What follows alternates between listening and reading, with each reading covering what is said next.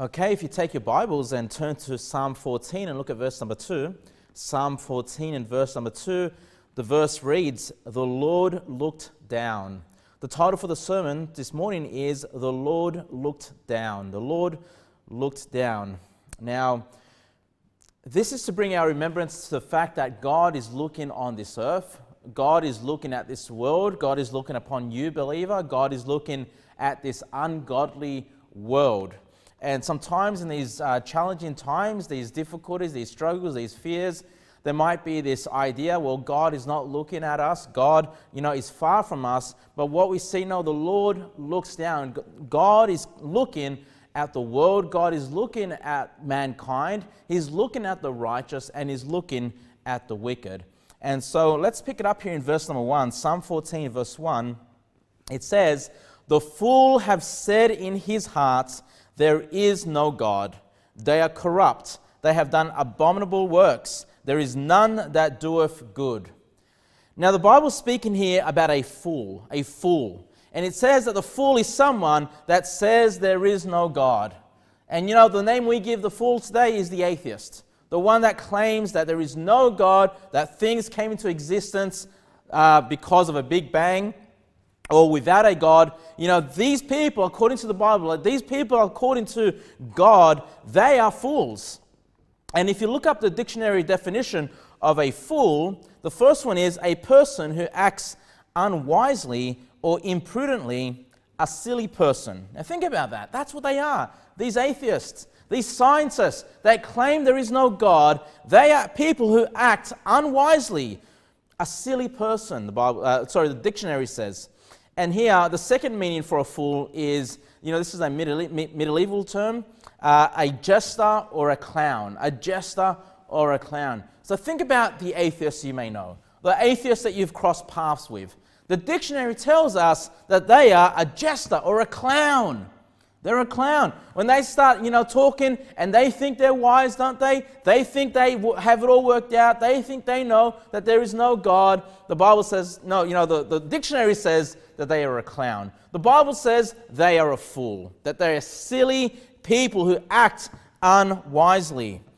And two of the most famous fools, or atheists, or whatever you want to call them, that we know about in this day and age is, one of them is Richard Dawkins, and the second one is Stephen Hawking. Stephen Hawking passed away a couple of years ago. He passed away into hell. Now he knows. Now he's no longer an atheist, of course. Now he knows there is God. In fact, he's facing the wrath of God every moment of his life right now. But these are two men that the media, highlighted. These are two people that had a great reputation in the world. And these are the words. Let me just read to you from Richard Dawkins, first of all. Richard Dawkins, he's famous for his book called The God Delusion. But his words is, I'm just quoting him here. He says, "We cannot, of course, disprove God, just as we can't disprove Thor, fairies, leprechauns, and the flying spaghetti monster." Okay, so he's saying, look, we can't disprove there's a God, just in the same way we can't disprove that there's a flying spaghetti monster, or disprove that there are fairies or a Thor, a God man, or things like this. And so what he's saying is, it's just as stupid or just as silly in his eyes to believe in a flying spaghetti monster. Well, it would be equally silly to believe that there is a God. That's the perspective that Richard Dawkins takes. Now, those words might seem intellectual. They might seem one of wisdom. In fact, I've heard many people when I've gone knock on the doors and they speak about God as a flying spaghetti monster. They get that from Richard Dawkins, but God calls this person a fool. Richard Dawkins, as far as God is concerned, that man is a fool. The second person that I mentioned is Stephen Hawking, who passed away, as I said, 2 years ago, the cripple in the wheelchair. He would, his computer system would talk for him. I mean, I don't even know if the computer system was even representing his real thoughts. But, he'd talk like this: "There is no God," if you know what I'm talking about. That cripple in the wheelchair. And he said these words, and his quote is, "I believe the simplest explanation is there is no God. No one created the universe, and no one directs our fate. This leads me to a profound realization that there probably is no heaven and no afterlife either. Wow, so profound, so foolish. The Bible says this man is a fool. And look, I don't feel sorry for these atheists that go to hell. You know, right now they are facing the judgment of God. Right now, listen, by their words, even though this man has passed on, by his words, by, you know, his theories, he's leading many hundreds, thousands of people into hell. You know, he's convincing people that there is no God. And yet the only one that will save them from hell is, of course, the Lord Jesus Christ. And so the Bible tells us that atheists are fools, that they are unwise, they are imprudent, they are silly, they're jesters, they're a clown. And you say, well, that's a bit harsh, Pastor Kevin. How could you say that about these atheists? Well, these are the words of God.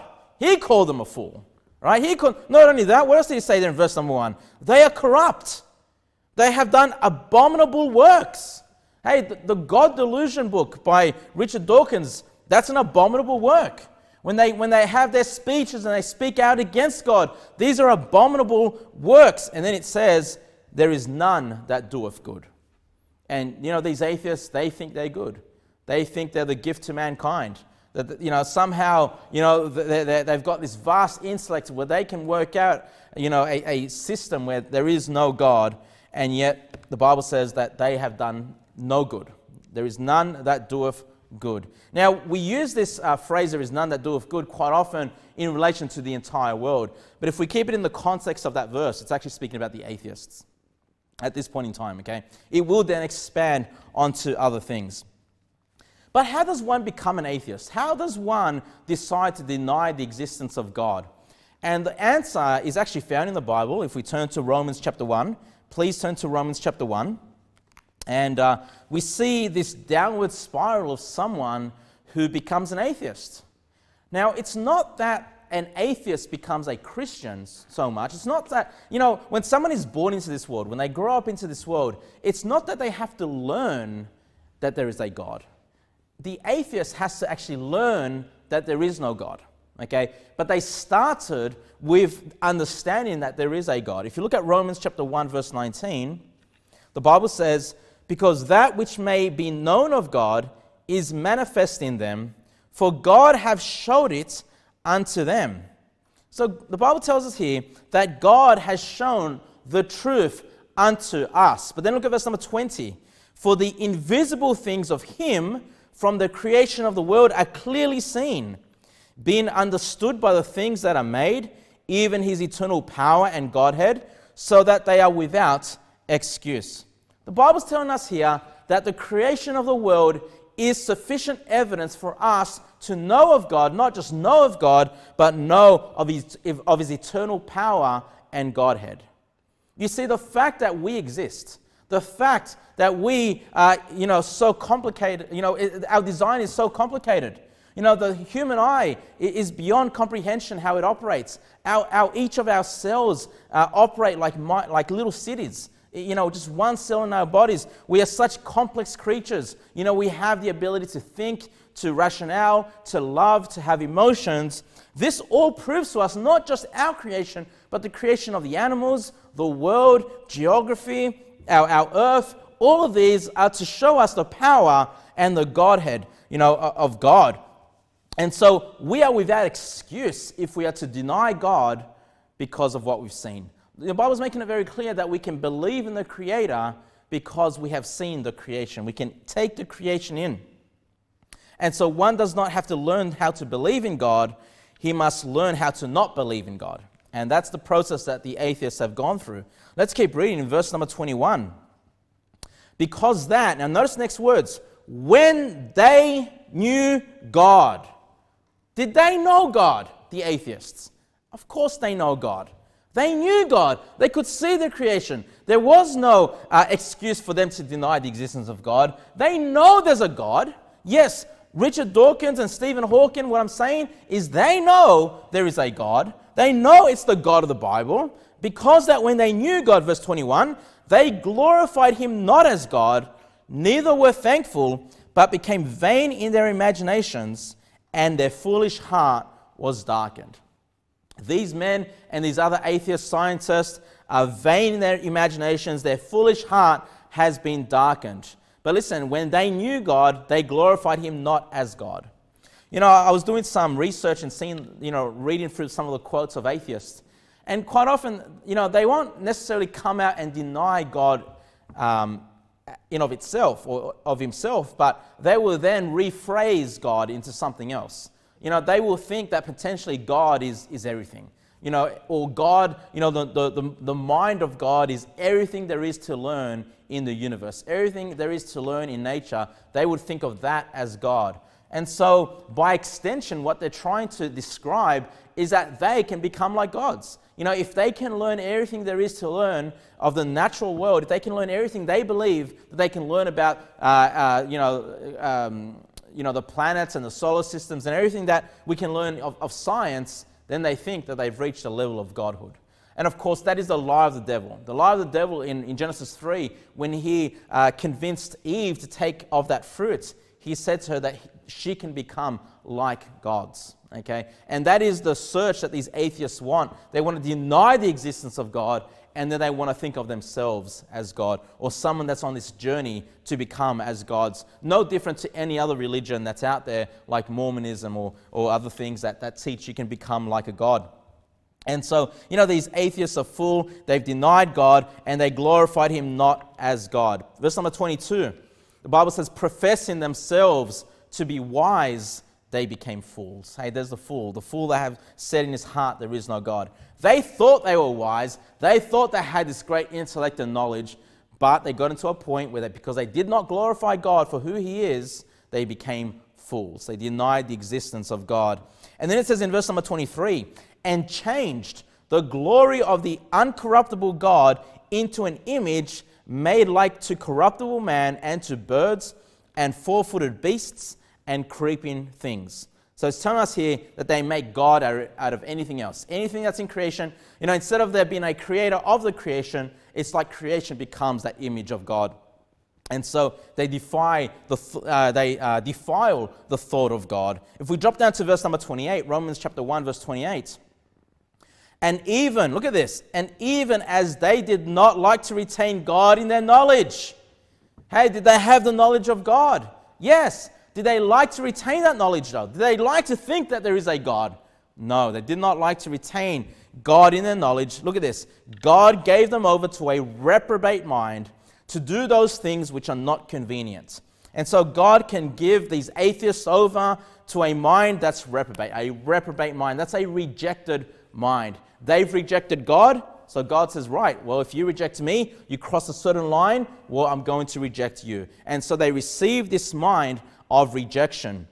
And then it says at the end of verse number 28, and do those things which are not convenient. And what are some of those things? Notice this, verse number 29, being filled with all unrighteousness, fornication, wickedness, covetousness, maliciousness, full of envy, murder, debate, deceit, malignity, whisperers. Does this sound like a group of people you want to hang out with? If you've got some atheist friends, or you go to a university and you've got an atheist professor, hey, the Bible says that atheist professor is full of these things, being filled with unrighteousness, fornication, wickedness, covetousness, maliciousness, full of envy, murder, debate, deceit, malignity, whisperers. Look, verse number 30, backbiters, haters of God. Haters of God. Listen, there's no such thing as an atheist. An atheist is someone who hates God. They know God exists, but instead of making the decision to know God, instead of making the decision to seek out God and to have the fear of God and the knowledge of God, they've made a conscious decision to be a hater of God. Can you imagine that? Hating the God that created them. It keeps going. Despiteful, proud, boasters, inventors of evil things, disobedient to parents or disobedient to authorities, And so we need to understand, brethren, that, God looks at these fools, he looks at these atheists, and, he thinks of them as foolish, no wisdom, and that's how we ought to think about them. If there's a television show about, some documentary, it's talking about the natural world, and they put on one of these atheist professors, one of these atheist scientists, brethren, just switch the channel off. Switch that program off. Otherwise, you're going to be listening to the ramblings of a foolish man. Okay, don't waste your time listening to the fools when you can listen to the Word of God, the truth of God's Word, through the preaching of God's Word, or just by picking up the Bible yourself. But back to Psalms 14 for me. Psalms 14, let's keep going, verse number 2. And this is where we get the title for the sermon. The Lord looked down from heaven upon the children of men to see if there were any that did understand and seek God. You see, God is looking to find somebody that is seeking Him. You know, He wants to be a blessing. He wants to guide and direct people that want to know salvation, that want to know the true God of the Bible. He's seeking to find that person. And He's looking down from heaven upon the children of men. You know, God is watching us. Every moment that we live our lives, God is watching. God is watching the wickedness of this world. You know, the wickedness of our governments. He's watching the effects of this coronavirus, or if it doesn't exist, whatever situation you think. God is looking down. He knows the truth of all these situations. And it says that to see if there were any that did understand and seek God. Now, if you can keep your finger there, please go to Romans chapter 3. Romans chapter 3. And I want to show you where the book of Romans pulls what we just read from Psalm 14 and applies it to the gospel message. But if you can go to Romans 3, chapter 10.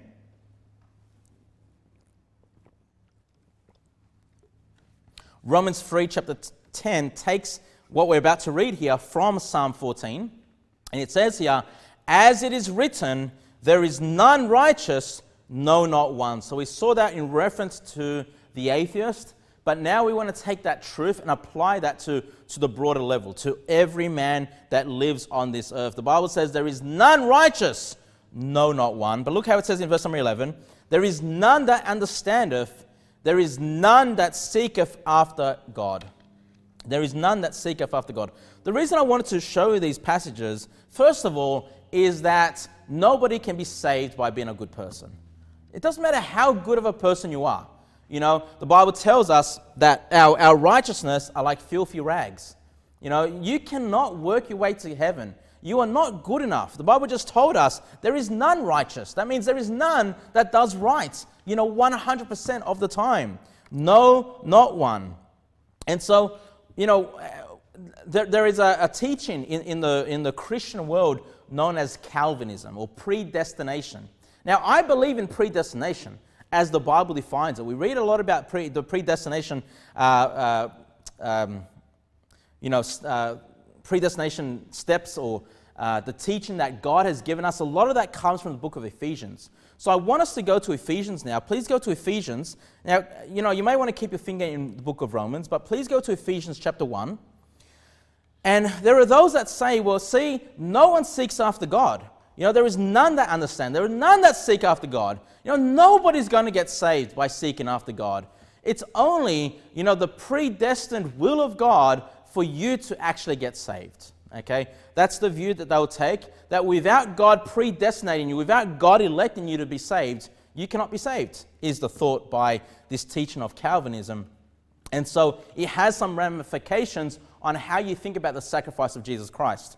Because if God is the one who has already chosen who He wants to save and who He doesn't want to save, well, that would make sense if Jesus were to come and die on the cross. Then that would mean when Jesus Christ died, that He only died for those that God wanted to save, and He didn't die for the sins of those that He did not want to save. And so what they'll say is, we are incapable of seeking after God. We are incapable on believing the gospel unless God first does a work in our hearts. And, this is the predestined. Well, if you're predestined, God will make you saved. God will get you saved. God will give you that new spirit. God will make you a new man. God will allow you to go for a born-again experience. And then once you are born again, they will teach, then you can believe the gospel. But whether you believe the gospel or not, it doesn't change the fact if you're saved. They think you're already saved, and because you're already saved, you will eventually believe on the gospel. But that's why I want to turn to Ephesians 1 verse 11 for me. Please go there, Ephesians 1 verse 11, because it couldn't be any clearer than what we see here. And it uses the term predestination here, or predestined. Ephesians chapter 1 verse 11, the Bible reads, in whom also we have obtained an inheritance, being predestinated. There it is.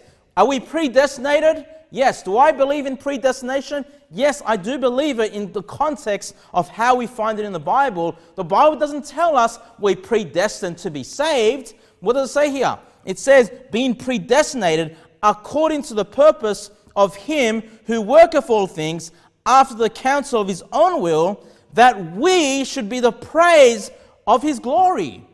What are we predestined to do, brethren? Are we predestined to be saved? Is that what it's saying? No, it's saying we're predestined that we should be the praise of His glory. Once we are saved, your destiny as a Christian is that you would be the praise of His glory. That God will glory in praising, in seeing you become more Christ-like, by seeing you walk in the Spirit, by having that new man, by being saved. And as we grow in the Lord, as we grow in the Bible, in Bible knowledge, God is praised. His glory is demonstrated on that behalf. But that's for someone who is saved. It's not saying here someone is predestined to be saved. No, once we are saved, we are predestined to be the praise of His glory.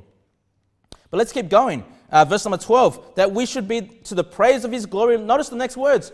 Who first trusted in Christ. Who first trusted in Christ. Hey, what comes first in the salvation process? Is it that we're predestined to be saved and others are predestined not to be saved? Is that what comes first? No, the Bible says what comes first is our trust in Christ. Hey, that's like saying we believe on Christ. When you believe on Christ, when you believe His death, burial, and resurrection, that means we have trusted in His death, burial, and resurrection. We're not trusting anything else. We're not trusting our good works. We're not trusting our church. We're not trusting some false god. No, we're trusting Jesus Christ. And when we believe on Christ, it means we are placing all our faith and trust on Jesus. That He has done all the work, His death, His burial, His resurrection. He's paid for all our sins. And that through Christ, we can have eternal life. And so the first thing is that we trust in Christ. Look at verse number 13. Ephesians 1:13. In whom ye also trusted, look at this, after that ye had heard the word of truth, the gospel of your salvation. So how is it that we've trusted?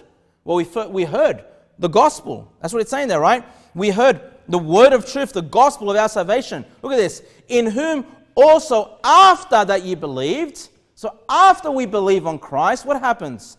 Ye were sealed with that Holy Spirit of promise, which is the earnest of our inheritance until the redemption of the purchased possession unto the praise of His glory. There is the praise of His glory, the resurrection, the completeness of our salvation. Not only when we're saved by believing on Christ, but that time as we become more Christ-like, to the time we receive our new resurrected bodies at the rapture, that would be the fullness of the praise of God's glory. We would no longer have any sin in us, no sinful nature, and we can worship God. We can serve God without any sin in our lives. But notice the process. We have to hear the gospel.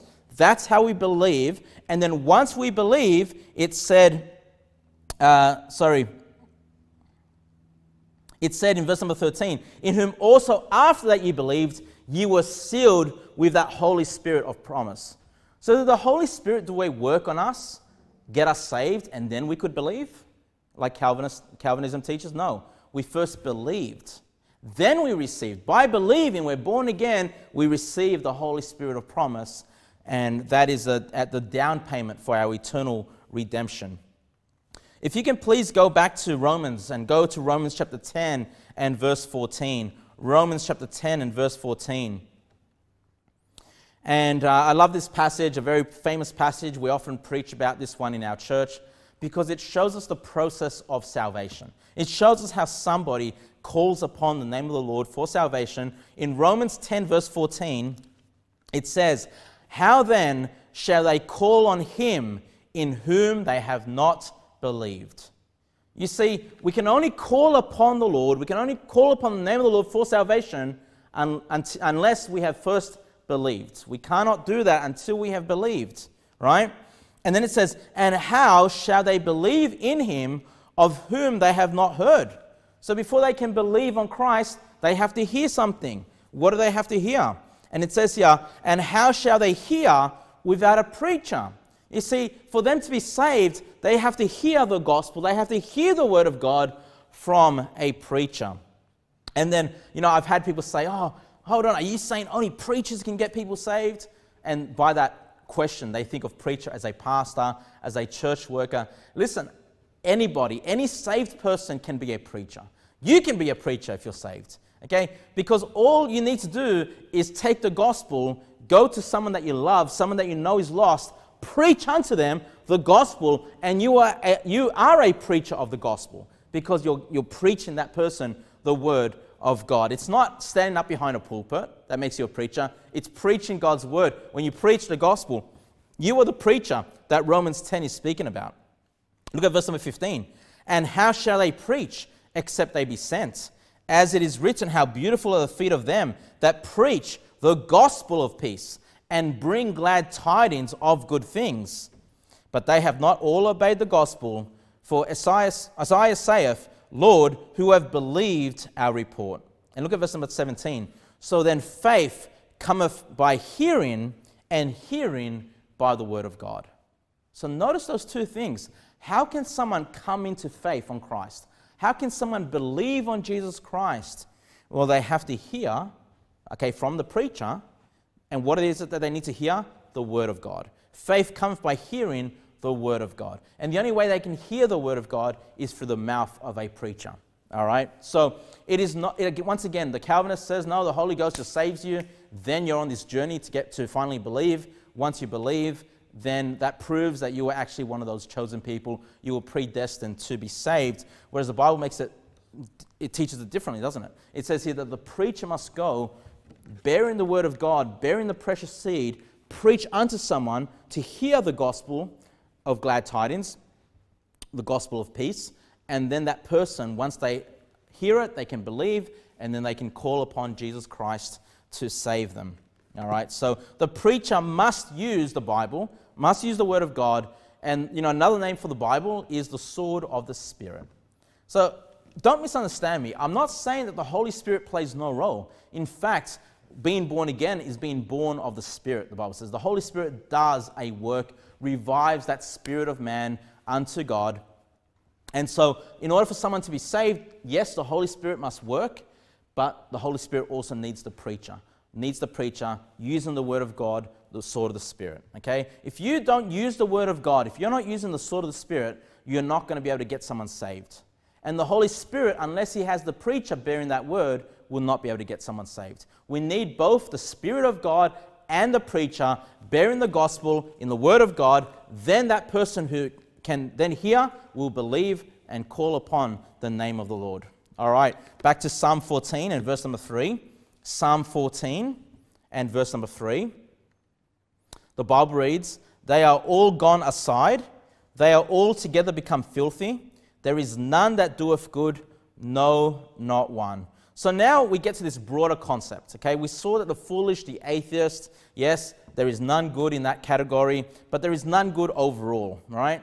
They are all gone aside. They are all together become filthy. There is none that doeth good, no, not one. And this is where, we use our famous passage in Romans 3:12, which says, they are all gone out of the way. They are together become unprofitable. There is none that doeth good, no, not one. We often like to quote that one when we go door to door. So when we use the Romans road, we'll often use that verse to show people that there is none good, no, not one. And as I said to you, Isaiah 64 verse 6 says, but we are all as an unclean thing, and all our righteousness are as filthy rags. Okay, so when you're not saved, when you don't have that born-again spirit, you haven't caught upon them, the Lord, any good you try to do, it might look good in your eyes, but in God's eyes, they are filthy rags. And if you're trying to get to heaven based on how good your works are, boy, you're just going to God, hey, God, here are my filthy rags. Have a sniff of those rags, and God's going to reject you.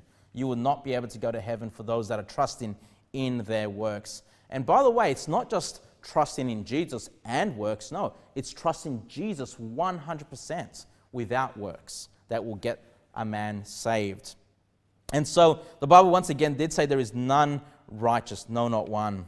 So there was one, though, that was righteous. There is one that we can say is definitely righteous. And in Mark chapter 10, verse 18, we have the story, of the young rich ruler coming to Jesus, and he calls Jesus good master. But then Jesus says these words to him. It says in verse number 18, "And Jesus said unto him, Why callest thou me good? There is none good but one, that is God." So what do we learn here by these words of Jesus? There is only one that is good, not man. And that one that Jesus said was God. God. Okay? So when he's asking this young rich ruler, and listen, was Jesus good? Did Jesus go doing good things? Most people would say absolutely he was a good man, And think about this though. If he's asking the young rich ruler, "Why callest thou me good?" Don't you know there's only one good, which is God? What is Jesus saying about himself then? What is he trying to get the young rich ruler to think about? If only God is good and he's calling Jesus good? Well, this confirms, once again, many ways that we can confirm the deity of Christ in the Bible. Jesus is God. Jesus is God the Son. The Trinity has God the Father, God the Son, God the Holy Spirit, and Jesus Christ, the Son of God, was manifest in the flesh. He is just showing this young rich ruler, hey, you're speaking to God. There is only one that's good, and that's God, and you're speaking to him. God, the Son of God. And the Bible says in Psalm 34:8, "O taste and see that the Lord is good. Blessed is the man that trusteth in him." You see, God wants you to taste and see that the Lord is good. And the Lord is good. Our Lord God is a good God. Okay? But what it takes is for you to draw nigh to him. What it takes is for you to seek after him, to learn the gospel, believe on Christ, and you can taste the goodness of God when he saves you from all your sins. All your burdens have been placed on Christ. Your iniquities, your trespasses and sins put on Christ. He's paid for them all. And when you can understand that Christ has paid for your present sins, your past sins, your future sins, he promises you a home in heaven, eternal life, once saved, always saved, you can understand the goodness of God, that God is good.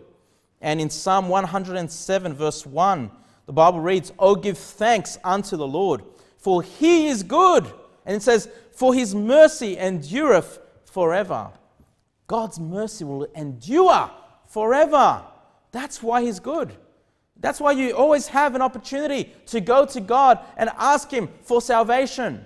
Okay, he's not going to remove that opportunity. If you're seeking after him, you want to know, how do I get to heaven, Lord? He's going to give you the mercy to forgive you of your sins through the sacrifice of Jesus Christ. You see, the sacrifice of Christ, yes, it happened 2,000 years ago, but all of man's sins, from Adam to the last man that takes a breath, all of those sins that were done by mankind was all put on Jesus Christ. My sins, your sins. And all we need to do is believe on him, trust him, call upon Christ to save us from our sins. And so the Lord is good. Psalm 14, verse 4. Psalm 14 and verse 4 reads, "Have all the workers of iniquity no knowledge, who eat up my people as they eat bread, and call not upon the Lord?" So now we turn our attention to the workers of iniquity. And God, once again, is saying, hey, they've got no knowledge. Okay, they're foolish. They've got no knowledge. But these workers of iniquity, these people that hate God and hate the people of God, it says here, who eat up my people as they eat bread and call not upon the Lord. So it's talking about people who persecute the children of God, who afflict the children of God. Now keep your finger there. And actually, no, you stay there. You stay in Psalm 14. I'm going to read to you from Psalm 53, because this is one of the Psalms that is almost identical to Psalm 14. Almost identical. You can almost say they're the exact same Psalm, but there are some differences. And, I want to read to you from Psalm 53, but you follow along in Psalm 14, okay? So Psalm 53, and you follow along just to show you how consistent it is. It says, "The fool have said in his heart, there is no God. Corrupt are they, and have done abominable iniquity. There is none that doeth good." Verse number 2, "God looked down from heaven upon the children of men to see if there were any that did understand and did seek God." Verse number 3, "Every one of them is gone back. They are altogether become filthy. There is none that doeth good, no, not one. And then verse number 4, have the workers of iniquity no knowledge, who eat up my people as they eat bread. And then it says this, they have not called upon God. I want you to notice that. So in Psalm 14, what did it say? It says here, and call not upon the Lord, right? In Psalm 14. But then in Psalm 53, it says, they have not called upon God. So let's get a few thoughts there. It says God in 53, the Lord in Psalm 14. Because the Lord is God. God is the Lord. And this is important because when we talk about our salvation, and I'll just read to you the passage. I know you probably turned away from Romans, but it says in Romans 10:9, if thou shalt confess with thy mouth the Lord Jesus. You see, in order for you to be saved, it's not just that you believe Jesus was a good man, that Jesus was a good prophet. No, you need to believe or confess the Lord Jesus. Who is the Lord Jesus? The Lord Jesus. And then it says, and shall believe in thine heart that God hath raised him from the dead, thou shalt be saved. And then when we read verse number 13, it says, for whosoever shall call upon the name of the Lord shall be saved. Again, who's the Lord here? In the context of Romans chapter 10, as we saw in verse number 9, the Lord Jesus. In order for you to be saved, you need to call upon the Lord. And that Lord is Jesus Christ. So when we see in Psalm 14 referring to calling upon the Lord, and then in Psalm 53 calling upon God, we have another passage of Scripture which confirms the deity of Christ. Jesus is God. Jesus, the Son of God, makes up that Trinity. God, there is one God, and God in three persons, the Father, the Son, and the Holy Ghost. And these three are one, but these three are not one another. That they are not the same. Okay, the Father is not the Son is not the Holy Spirit, but they make up that one God. Okay, so Jesus Christ, the Lord, is God. And then if we can go back to Psalm 14 and verse number 5. Psalm 14 and verse number 5. Oh, actually, before I read that passage, I did want to read to one other passage here. And these are writings of Old Testament psalmists. And it says in Psalm 86 verse 5, for thou, Lord, art good. Now we saw that already. Who's good? God, right? For thou, Lord, art good. Look at this. And ready to forgive. And plenteous in mercy unto all them that call upon thee. Wow. So when we see the psalmist speaking of salvation, he speaks about those that call upon the Lord. Those that call upon God, the only one that is good. So my question to you then, brethren, is how did the Old Testament saints get saved? Well, by calling upon the Lord. Who is the Lord? The Lord Jesus Christ. Now, they didn't know the name of the Lord Jesus Christ, but when they called upon the Lord, they were calling upon Christ for salvation. You see, salvation in the Old Testament is the same as salvation in the New Testament. It's by grace, through faith, and not of yourselves. It is a gift of God, not of works, lest any man should boast. Okay, so salvation is the same in the Old Testament as it is in the New Testament. Now, back in Psalm 14 and verse number 5. Psalm 14, verse 5. It says, there were they in great fear, for God is in the generation of the righteous. So what we notice in verse number 5 is a change in direction. We were talking about in verse number 4 the workers of iniquity. And again, what were the workers of iniquity doing? They were eating up people as they eat bread. Okay, so what that means is, in the same way you would just, get a loaf of bread out and eat it, not give it much thought. These people of iniquity, in the same way are trying to destroy or consume the people of God. They don't think of the people of God much more than your daily bread. Okay, they don't think highly of the people of God. And so when we get to verse number 5, we have this change where they finally realize that they're going to face the wrath of God, that God is going to judge them for their wickedness. And in verse number 5, it says, there were they, that's the wicked, in great fear. You see, the wicked will not continue forever in their wickedness. At some point, God will judge them. At some point, God will rain down his wrath upon them. It could start on this earth by someone who receives that reprobate mind that's rejected by God. Hey, otherwise it will definitely happen in the lake of fire. Okay, and so one day they will have a great fear of God.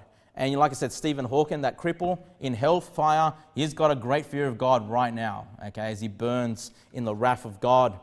And so it says in verse number 5, there were they in great fear, for God is in the generation of the righteous. See, God is looking at the righteous. God is looking at those that have the imputed righteousness of Christ, that walk in his ways, okay? Those that are saved. God is looking down at his children.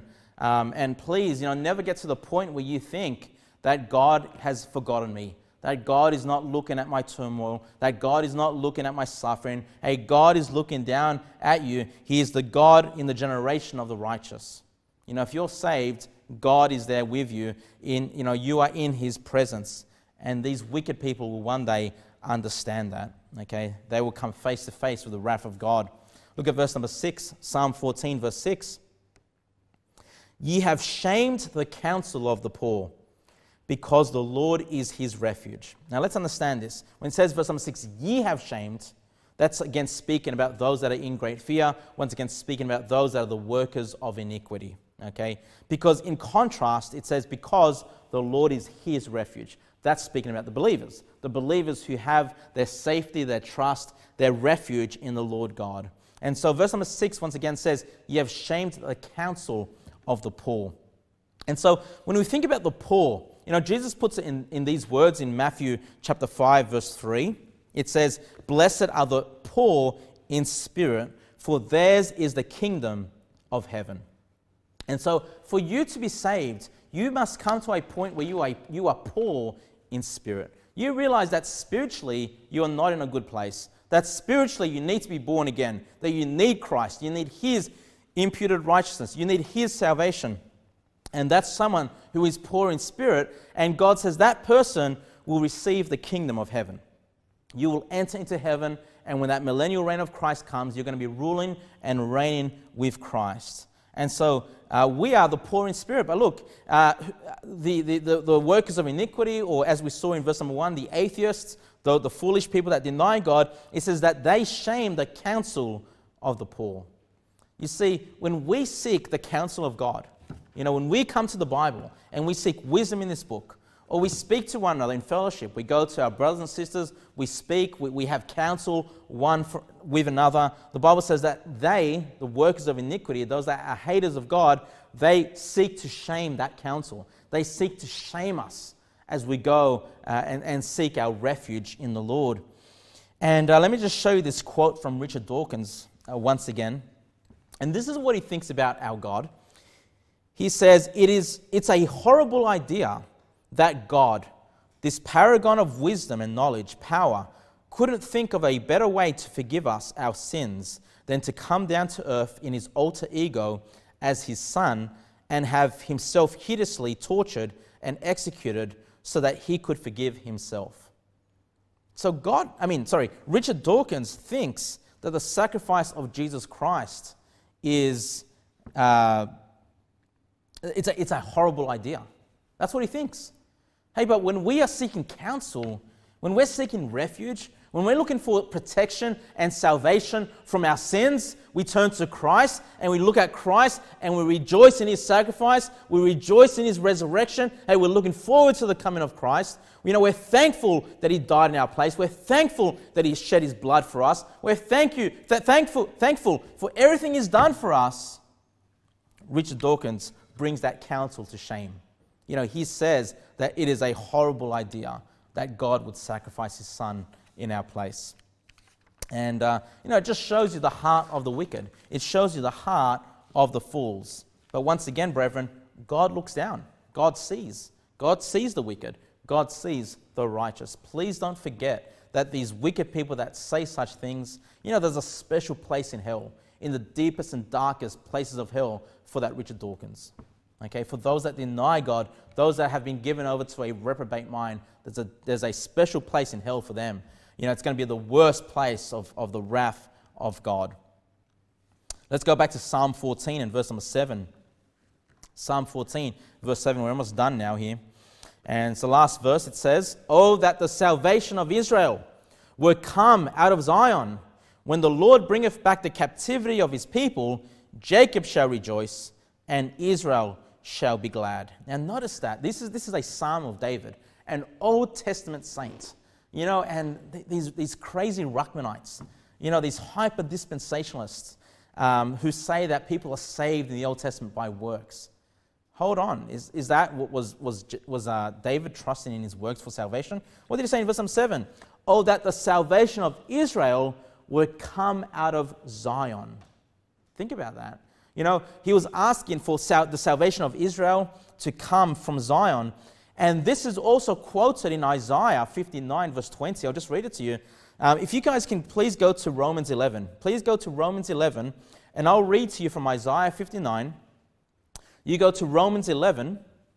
I'll read to you from Isaiah 59, verse 20. The Bible reads, "And the Redeemer shall come to Zion, and unto them that turn from transgression in Jacob, saith the Lord." So who comes to Zion? The Redeemer. Hey, that's the Savior, the Redeemer. Okay, now look, you're in Romans 11, verse 26. Who was David looking for? He was looking for the Redeemer. He was looking for salvation. He was looking for the Savior. Romans 11, 26. It says, and so all Israel shall be saved, as it is written, there shall come out of Zion the deliverer, and shall turn away ungodliness from Jacob. You see, out of Zion comes the deliverer, comes the Redeemer. Who is the salvation of Israel? Of course, it's Jesus Christ. Okay, Jesus Christ who died for us. And by his death, he has turned ungodliness away from Jacob. Okay, ungodliness away from the believers, because he became sin for us. He took on the curse that, we should have received. He took it upon himself so we don't have to face God on Judgment Day with our sins. No, our unrighteousness, our ungodliness has been turned away. And then it says in verse number 27, "For this is my covenant unto them, when I shall take away their sins." Hey, that covenant is the new covenant. That's a New Testament. When Christ's blood was shed, when he died, the death of the testator ushered in that covenant, when he will take away our sins. Now, don't forget, once again, just because Jesus Christ did die 2,000 years ago, and that's when the new covenant came into effect, his death paid for every sin, though, from Adam, once again, the first man to the last man that takes breath on this earth. Now, some will say, well, hold on, it says here in Romans 11, 26, all Israel shall be saved. You see, it's just for the Jews. God only cares about the Jews. Jesus only came, his desire was just for the Jewish people. He didn't have any desire to see the Gentiles saved or ridiculous things like that. But this is why, when we read Romans and we get to this point where it says all Israel, this is chapter 11. Okay? The expectation is that you would have read chapter 1, 2, 3, 4, 5, 6, 7, 8, 9, 10, 11. Okay? And so to understand what Romans 11, 26 is speaking about, we need to go back a couple of chapters. In Romans 9, please go with me to Romans 9 and verse number 6. Let's understand what all Israel is. Is all Israel those of Jewish descendancy? Is that what all Israel is, or is it something else? Romans chapter 9, verse 6. It says, "Not as though the word of God have taken none effect, for they are not all Israel." Hey, who are not all Israel? Which are of Israel. So not every Jewish person, not every Israelite makes up all Israel. Have you thought about that? That's what Romans 9 is telling us. So when we understand all Israel in Romans 11, the expectation is that you would have already understood what all Israel is in Romans chapter 9. Now let's have a look. Who is all Israel? Verse number 7. "Neither because they are the seed of Abraham are they all children, but in Isaac shall thy seed be called. That is, they which are the children of the flesh," hey, those are the physical descendants, "these are not the children of God." Does that make sense to you? Not all the physical descendants of Abraham, Isaac, and Jacob are the children of God. Not all Israel make up all Israel. Just because you're Israeli in the flesh does not make you a child of God, does not make you saved. Verse number 8, that is, they which are the children of the flesh, these are not the children of God. Look at this. But the children of the promise are counted for the seed. Okay? Who are the children of God? Well, let's just drop down the same chapter, verse number 29. Let's keep reading. Romans 9:29. And as Isaiah said before, except the Lord of Sabaoth had left us a seed, we had been as Sodom and had been made like unto Gomorrah. Verse number 30. What shall we say then? Look at this. That the Gentiles, which followed not after righteousness, have attained to righteousness. How? Even the righteousness which is of faith. Hey, even the Gentiles can have the righteousness of Christ, the righteousness of God, forgiveness of the sins. How? Of faith. By faith. Okay? Verse number 31.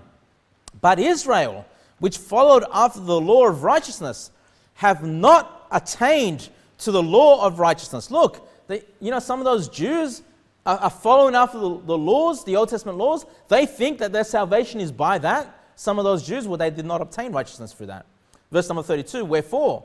Because they sought it not by faith, but as it were by the works of the law. For they stumbled at the stumbling stone. As it is written, behold, I lay in Zion a stumbling stone and rock of offense, and whosoever believeth on him shall not be ashamed. Hey, Jews, Gentiles, whosoever believeth on him, on Jesus, shall not be ashamed, because you're saved. You become a child of God. You make up all Israel, Jew or Gentile. Those that believe on Jesus Christ, they should not be ashamed. Hey, just because you're born physically as a Jew, does not guarantee you anything. In fact, it guarantees you, just like anybody else, damnation in hell should you reject the Lord Jesus Christ. Judaism is a road to hell. Jesus Christ is the way to heaven. Belief on Jesus Christ. And in conclusion, brethren, Romans 10 verse 12 says, for there is no difference between the Jew and the Greek. For the same Lord over all is rich unto all that call upon him. For whosoever shall call upon the name of the Lord shall be saved. What a great promise from God. Salvation. We hear the gospel. We understand what Jesus has done for us. We place our faith on him. And if you're listening to this video, I just want to quote to you John 3:16, the most famous verse in the Bible, which says, for God so loved the world that he gave his only begotten Son, that's Jesus who died for us, that whosoever believeth in him shall not perish, but have everlasting life. What a promise. If you can place your faith and trust on Jesus, the promise of God is that he will give you eternal life. That means you can't lose it. It's eternal. Once that gift has been given to you, the eternal gift, you can never lose it. If you could lose it tomorrow, it was not eternal, was it? It was temporary. No, God promises us eternal life. Once you're saved, once you believe on Christ, you call upon Jesus to save you, you will always be saved. You will always have that promise of salvation in accordance to the Word of God.